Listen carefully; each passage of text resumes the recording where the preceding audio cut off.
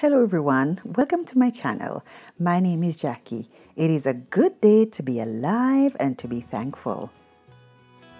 Now I'll be featuring today a pothos plant. I have beside me here a pothos, but the one I'm featuring today is the Manjula. This is the Manjula Pothos plant, and this plant is it's becoming a little bit more popular. It was considered rare at one point, but I've always said rare is relative to location, right? So if you notice the leaves on the Manjula, I'm just bringing it up a little bit closer, almost like a stained marble effect. So if you look at the leaves, I can compare them and you can see the difference in terms of the variegation.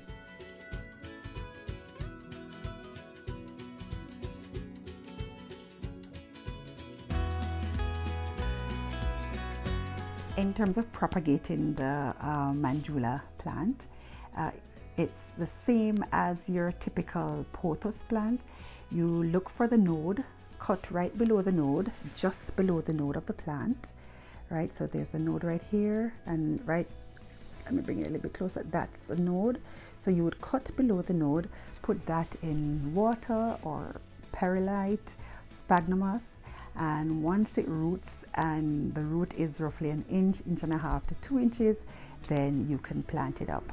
Now this one, I had it trailing, but I prefer to have my plants climbing because I really have limited space to hang plants, so I prefer to have them climb. So this one I repotted, and I'm going to show you a clip of how I repotted this one.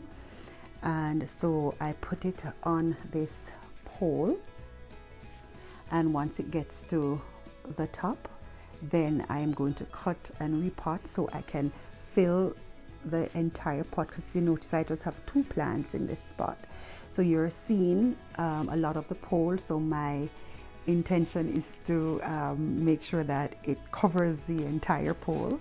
So as soon as it gets to the top of this, I am going to cut and propagate and then put back in the pot so I get a full pot to climb. Soil mix for the Manjula is pretty much the same as all my pothos plants. I have mixed in some orchid mix, perlite, some charcoal, and I have regular potting soil in the mix. Now the Manjula plant really doesn't like to be in soggy soil. It can get root rot very easily, so you ensure that the soil is pretty fast draining and that it dries out. One important tip with the Manjula is to make sure that it dries out between watering. Has to dry out because it loves that, right? So don't worry about it dying. It's not going to die in you, and it's best for you to have it underwatered than overwatered. It can definitely recover from underwatering, but once you overwater it, then your plant is pretty much gone. So just be careful with the watering.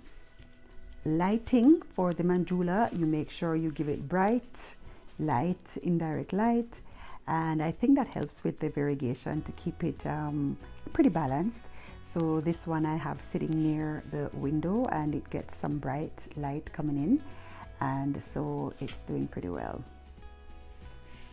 This is the newest leaf that is unfurling from this Manjula plant, and it's just absolutely beautiful.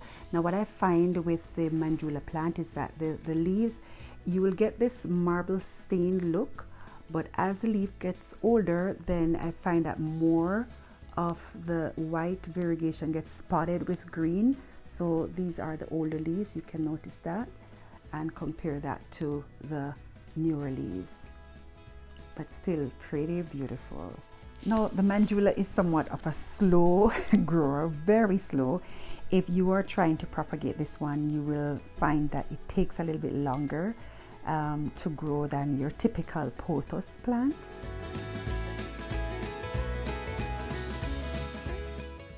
So this is a quick repot that I did. I repotted just to simply put it on the totem pole, so I didn't need to change the soil from the forage pot.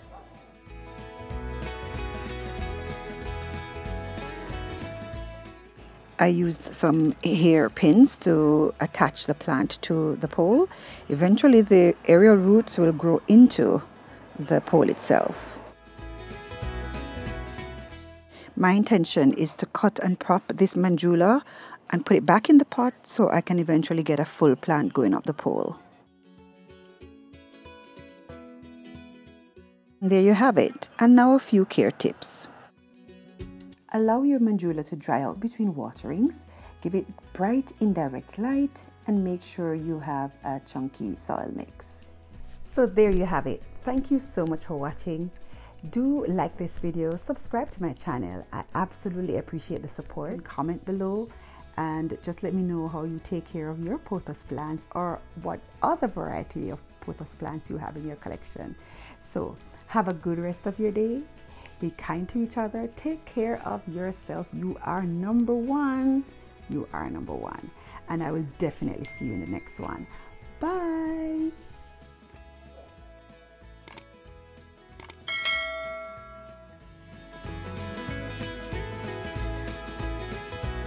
I have to remember to turn my phone off. That ping right at the end of my video.